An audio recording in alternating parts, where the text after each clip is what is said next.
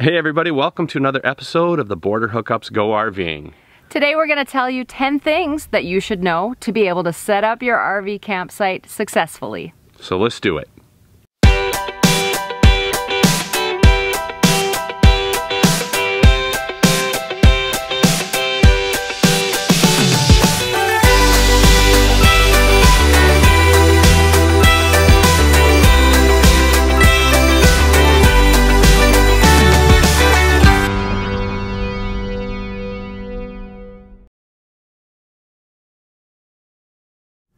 One thing that you want to make sure that you check before you unhook your camper is your power and your water. So make sure those two things work. We use a surge protector so that we can check it before we hook it to the camper. And you want to make sure that all of that stuff is working, because if you have to move a site and you haven't checked that, you're rehooking everything up and moving on down the road. Take like this, always make sure everything's turned off before you plug in. And you go in, turn on your 50, it's thinking, red, red, red, and you'll hear it pop. Wait for it. There it goes. So now we have greens. So what I'm gonna do is we have these hoses. Now this is another thing we've learned. These are great hoses, but they are a pain in the butt when it comes to storing these. So what I'm gonna do on this one, I have a splitter on here, and I'm gonna take this off because I am going to get rid of this after we leave here because it's too crazy. I mean, look at that, it's just nuts. So then what I'm going to do is use this 5G hose. And the reason I love it is it gets small. It's not like trying to put a slinky back in the box. And I'm gonna hook on to this, and what I do is I always use a splitter, because if somebody wants to wash their hands or I want to, you know, spray something down on the camper, I don't have to unhook this, unhook from there, and redo all that stuff. So I will take this 5G hose and get rid of that. But today what I'm going to do is I'm going to use this as a secondary hose off the splitter, since we already own it and I don't have to worry about getting another hose out. Now another thing I'm going to do today is I'm going to add on the water filter. The other thing that I have on here is a regulator, because every campground is different and you do not know what that water pressure will be like. So I use this part's the regulator, this part's the splitter, and I usually just leave those on the hose when I put the hose away. Then I don't lose it. I don't have to search for it. So pop this on. And this goes on here. One thing I think I will get is I don't like the things where there's pressure or weight on things. So I've seen online some things that take the pressure. See, I don't like that, the way it puts pressure on there. And it's not a lot, but if I can get a little piece of hose that kind of has this lay on the ground, I feel better about that. One of the biggest conundrums that can happen is that you're not close enough to your power or your water or your sewer hookup. So you want to make sure that you're aware of how long those cables are, how long those hoses are, how long that sewer hose is, because if it doesn't fit or doesn't reach, then you are repositioning that camper. So that's another thing that you want to check right away. We carry an extra length of power cable along with us just in case. We carry extra hose, and we have several different lengths of sewer hose. So you want to make sure that all of those things are taken care of before you unhook.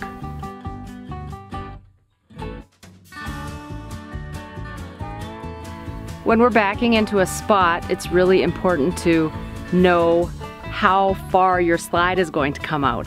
So I'm usually the one that's standing back behind and Dave is backing the trailer in. So I'm looking for possible obstructions to the slide coming out. The pedestals, so for electricity and water, boulders, trees, anything like that. And what we've decided to do was to cut a string the length of the slide just to make sure, because it's hard to know exactly how far that slide goes out by just eyeballing it. So we have something that actually measures. All right, so very low-tech solution. We do the same thing for the awning. So we are going to go check and see if the awning has enough room to come out.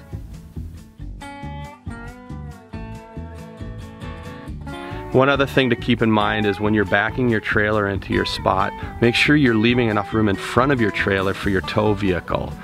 You don't want your nose hanging out into the road. You don't want to be pulling onto grass that you're not supposed to be on in the camping spot. So really use as much space backing up as you can, because once you're unhooked, you're adding space because now you're not completely snugged up to your camper. So you want to make sure you allow for that.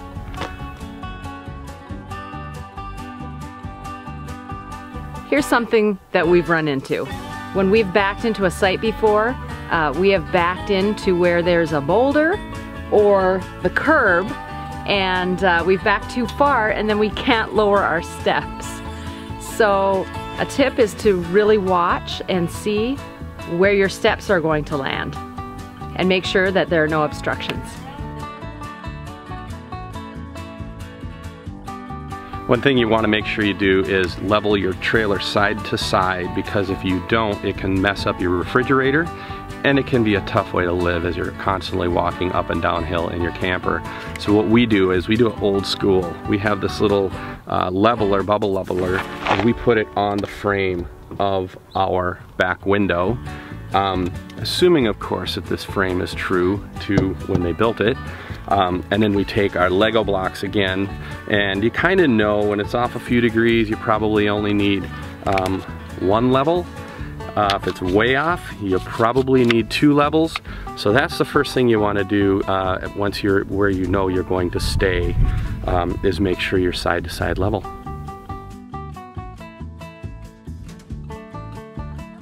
One thing that's really important is that you chock your tires before you remove your trailer from the truck. We use these, we call them the Lego blocks. A lot of people call them the Lego blocks.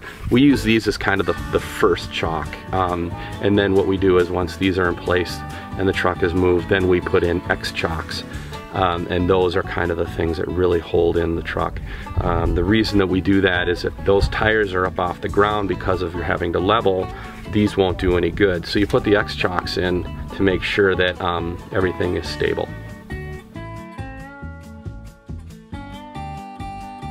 You also want to make sure and level your rig from front to back. We have an auto leveling system that has worked really well for us, but we can also level it manually if we have to. And again, you just want to be comfortable in your rig. Our bed, the head of the bed, goes towards the front of our fifth wheel, and so if we do have to err in the side of having one end up a little bit, it would be where the head of our bed is going to be. When everything outside is set up and you come in, you have to make sure that when you're opening all of the cupboards, things aren't falling out. It's a lot like flying in an airplane, and things will shift in the cabinets, and there might be something that has fallen, and as soon as you open that door, it's gonna come flying out. I've had that happen. In fact, I've had it happen in the bathroom where the toilet lid is open, and I've opened the cupboard behind the toilet and boom, right into the toilet. So you want to be really careful about opening all of your cupboards after you've landed.